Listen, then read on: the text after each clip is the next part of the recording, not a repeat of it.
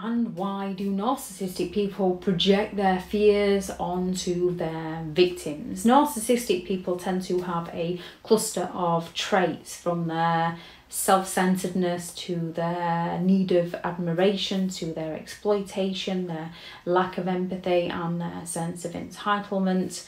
And one reason why a narcissist will project their fears onto you is so that they can feel better about themselves. They can do the whole, see, it's not me, it's you that's the problem. So they lack the self-awareness and they don't have to go and work on themselves. Instead, they play the victim and blame you for causing all their problems. Narcissistic people will project their fears onto you.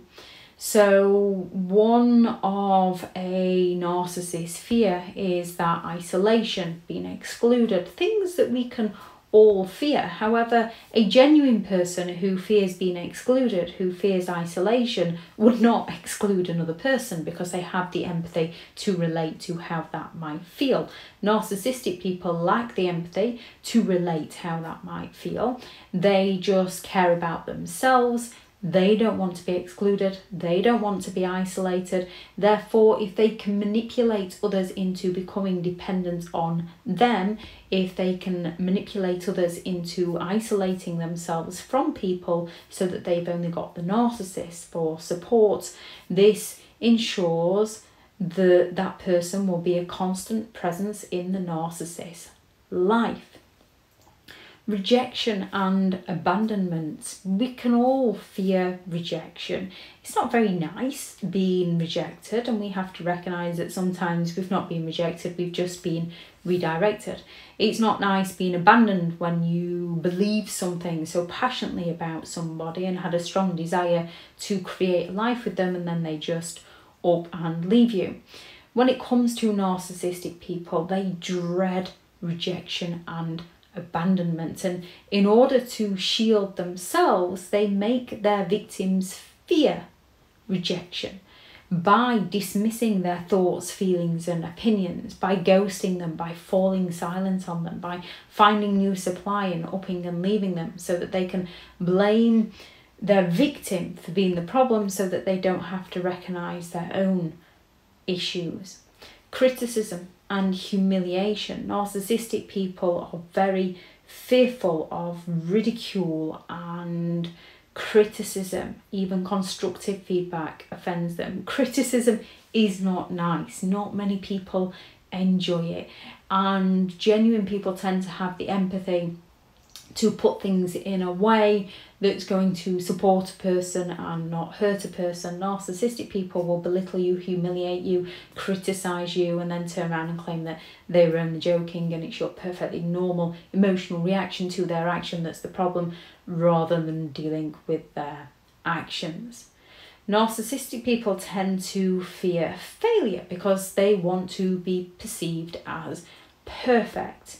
They see failure as a threat to their perfectly crafted image that they are selling to those around them.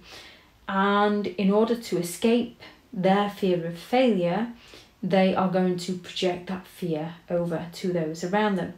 They are going to create the illusion that somebody else is incompetent, that somebody else is inadequate, to make themselves look superior. They're very arrogant, so they will go all out to make sure that they believe they know everything and everyone around them believes they know everything, by dismissing everybody else, by pointing out other people's faults, flaws and mistakes.